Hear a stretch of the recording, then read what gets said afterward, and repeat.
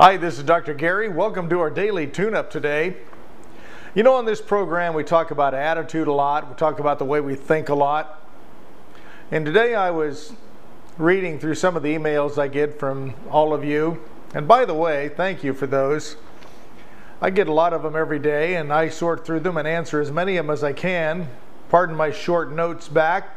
However, I want to acknowledge you, and I appreciate it. These tune-ups, since we started, have grown a lot. A lot of people watching them actually around the world thanks to the web. The web's an amazing thing. It's changed the level of broadcasting to people a lot different than what it used to be.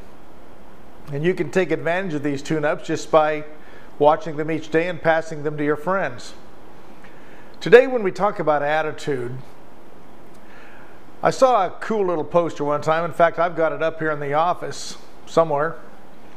It says, "Attitudes are contagious. Is yours worth catching?"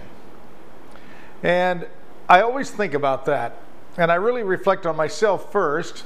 Am I putting forth an attitude that people want to be around? I want you to ask yourself that question. Are you putting out an attitude and an energy and a vibe that makes other people want to be around you? You see, that's a huge tool with each one of us in meeting our purpose in life. If we can attract other people to us, or other people like being around us or enjoy us, and we actually have something positive with our intentions and living our life, we really can inspire and motivate other people just by our attitude. You don't have to have a magnanimous job or a huge career. You really don't have to do much of anything other than just be nice and have an attitude that allows other people to see someone who has and trusts the future. We hear so much grumbling right now, and all across the country we see people picketing and little quick snappy signs out there contradicting our government, contradicting our leaders. You know what? If any one of you had those jobs, I bet you couldn't do any better.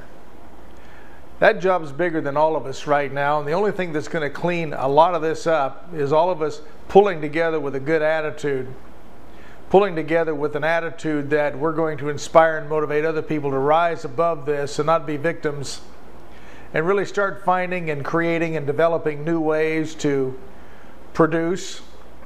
And when I say produce, I mean work, create, manufacture. There's a lot of things right now that have never been invented yet, believe it or not. In fact, most things we know have not been invented yet. We only know the stuff that's already been invented, and it's already outdated. And that's one of the problems we're having. So today it's about attitude and being creative and stepping outside of the box. I'm going to be talking about that a little bit more this week. I've got privy to some interesting information. A friend of mine showed me a book that she's reading, and it's fascinating. And I'm going to share some of this information with you. In fact, we might have fun with it a little bit later on in one of our Mind Talk programs when we go back online and live with those. So today, the biggest thing I want you to do this week, not only visualizing each day how you want it to turn out. Remember, we talked about that the first of last week. Today, I want you to really check your attitude at the door and ask yourself, is mine worth catching?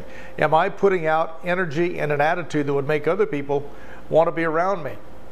If they do, and the answer is yes, that means you got the power right now to inspire and motivate someone else. That's a huge gift. Until tomorrow, this is Dr. Gary, thanking you for being involved in the tune-ups. Pass this on to someone if you think it can help. Until tomorrow, I'll see you then. Bye-bye.